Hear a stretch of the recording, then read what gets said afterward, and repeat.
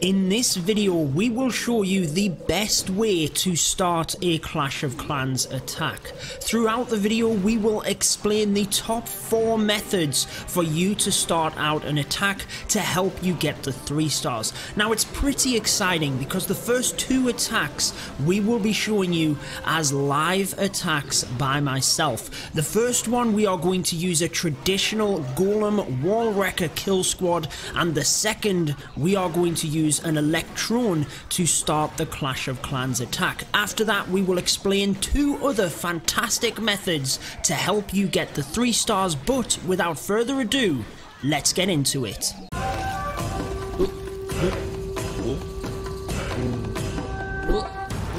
Plan for this attack is that it's a Town Hall 10. We're going to be using Hog Riders and a kill squad from this right hand side. It is a no dip war, so let's start with a Goblin on the Town Hall. Make sure we do not miss that. We're going to just dive straight into it. Let's go, guys. We've got a Goblin on there just to start with. Golem alongside a couple of Wizards to set the funnel. Golem here and a couple of Wizards to set that funnel, followed by the Wall Wrecker here. Let's get the King in there to help out as well. Then we are basically going to be sending our Hog Riders in from that side. As soon as we think the Wall Wrecker's about to bust the wall, I'll send the Queen in as well. Let's go for that now. Baby Dragon and Ice Golem coming out of the CC. Queen should get straight into the base here. Then we're going to pop the King's ability in a second. Just use that Rage. Once the Wall Wrecker pops out the troops, I will indeed. Queen's going to walk here as well. Let's use that freeze. As soon as the troops come out of that Wall Wrecker, I'm actually going to use the heal. Oomph, there goes the heal. Now let's start the Hog Riders on this side to try and merge in and protect our troops. Let's put a heal onto the Hog Riders here. Still watching for the Queen ability here. Now let's start with a couple of... Let's get a heal there for the... Oh, that was a close one with them Hog Riders. But I think we might be alright there. Let's see, we've got a giant bomb on the outside, which is not good. I have to hold on to the heal here for these Hog Riders coming down to this final section and this bomb tower. Let's get a Wizard at the top, trying to help out here. We should be okay. I know there's a giant bomb down by the Tesla. Queen is doing an epic job. If she gets that bomb tower, which she does, redirects the Hogs, we should be good for the 3 stars on this one, guys. If the Hog Riders make it through... Giant bomb right at the end. That was crazy. But we're going to kick off this video of live attacks with a 3 star at Town Hall 10. Epic stuff. Let's press that Queen's ability. I don't think there's too much more that we need to analyze on that one. The kill squad worked perfectly.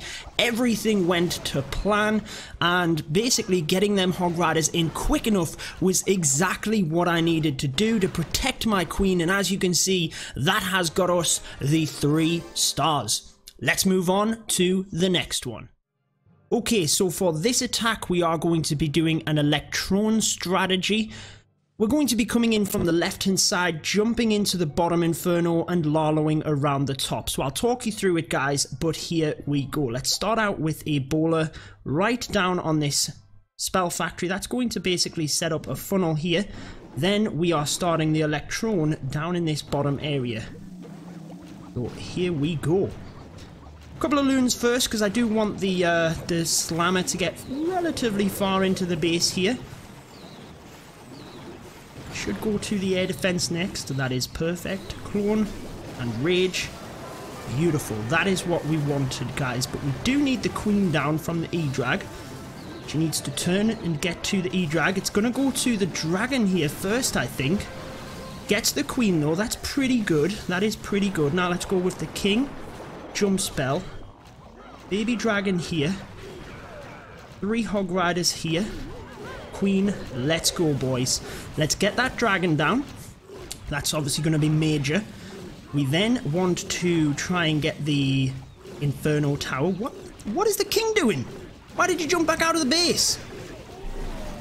Oh my word. Get in there and get that sweeper. Queen, go into the base, please. Oh, what is she doing?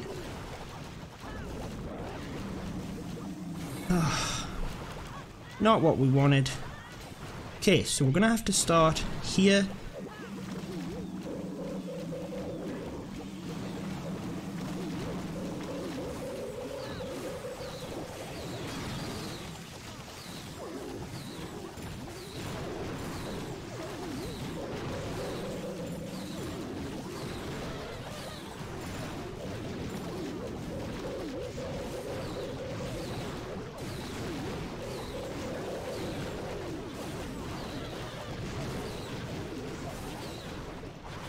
Gonna have to make sure we get this back end loon in perfect. In it comes, ready to try and distract for that wizard tower.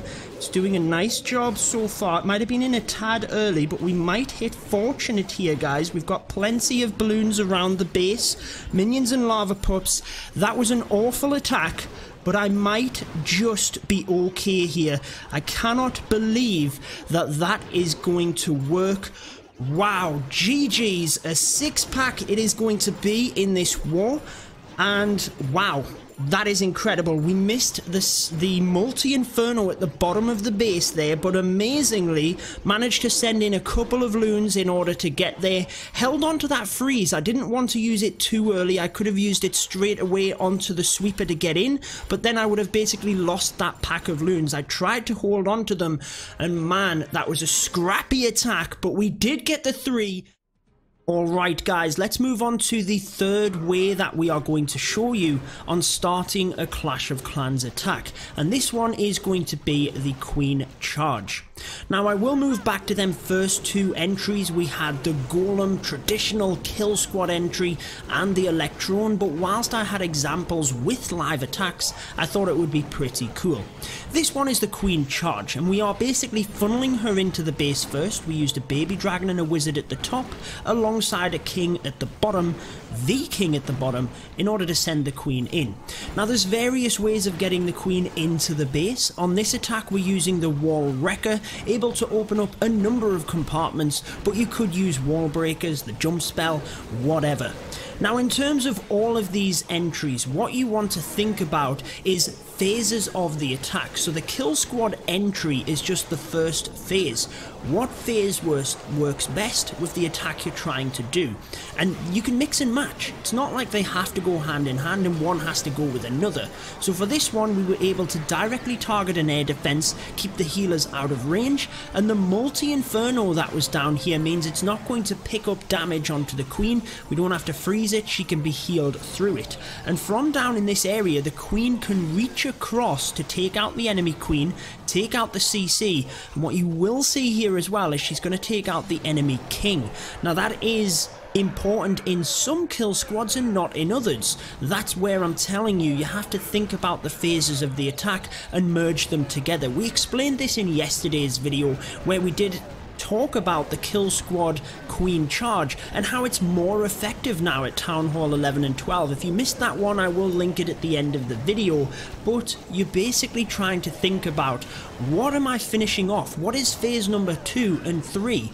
How does my initial phase set that one up? So for Hog Riders, the king can be dangerous, so you want to try and take the king out as part of them initial kill squads. But for a Lalo or an air attack, the king's not really going to do anything, so you don't need to factor the king in. Make sense, guys? I hope it does. That is the third kill squad entry that we will show you. We have one more, which is going to be the Battle Blimp and Sui Hero method, using a suicide kill squad in terms of heroes and a suicide siege machine. So kind of 2 phases, if you will, before you start the main attack. And basically they are some of the top methods. Now they're not the only methods. Sometimes people don't really even have kill squads factored in. Sometimes you just set up a funnel on one side and then the other. However, we'll move on to that in a second. I really want to just explain in a little bit more depth the first 2 attacks we showed you. So this is the Electron method. Why exactly does it work here? Well, what you want to look at is sweepers. There's one pointed to the top, one pointed to the bottom, so I could send a stone slammer in from either side. What do you want to try and take out? You want to try and take out the queen, and if you can, a multi-inferno. The battle blimp can be an option, but from this left-hand side, I can notice that there's going to be a lot of damage onto the stone slammer, but I can also path it easily from here to the cannon to the air defense, and I knew it would pop out around about that area. Now depending on what you want to take out will depend on how many clone spells you will use, but you will need a rage. I've taken out defenses in that area, and the Electro Dragon is purely for the enemy queen, and as you can see, the enemy CC. But we do end up continuing the kill squad with my suicide heroes, if you will. So look at what we managed to take out at the top here. an entire section of the base, knocking down the queen, luring the CC that's about to go down as well, and taking out an air defense and a bunch of other defenses whilst we're at it. This is kind of a second phase of the attack, if you will. Remember I talked about the different phases. This is a suicide hero method. Now the idea was actually the king and queen got in and took this section down, but it didn't happen, hence why I then had to send some loons to compensate. But that is the electron method we used in this area, which I wanted to show you. You have seen the rest of this attack, so we are going to skip it, guys. Move on to that traditional kill squad entry we used at the start. Again, we're just briefly going over these before moving back to the final entry point and way to start an attack that I want to show you in this video. So what are we doing with this one? Well, why I'm taking 2 golems is I actually want to take pretty much all of this. Look, there's all of the wizard towers, 2 multi-infernos, the king, queen, CC, so much value in the center there that basically we need to get in and take that out. Now if you are wanting to take out that much value, you're going to need some golems as well to get a little bit deeper into the base, but that's perfect because I can send some wizards in order to create the funnel in order to get my troops into the base. Now again, I am using the wall wrecker, but you could ideally use wall breakers or a jump spell here, whatever you wanted. I've created the funnel. I held back on the queen because there was a good chance she could walk, and she nearly did, but she comes into the middle of the base here. We're going to take down the CC. We are going to be able to get all of the splash damage defenses, so that means that mass troops can work reasonably well. Hog Riders, there's not going to be a huge amount of damage. The king is something that's going to be able to go down at this point as well. So all is good, but I want to protect the kill squad as well. So whilst all of this is still alive, I get the Hog Riders in to take out the defenses. And what that means is I can keep my queen alive as much as possible so that she can then help with cleanup. She might even help with final defenses, which she actually does.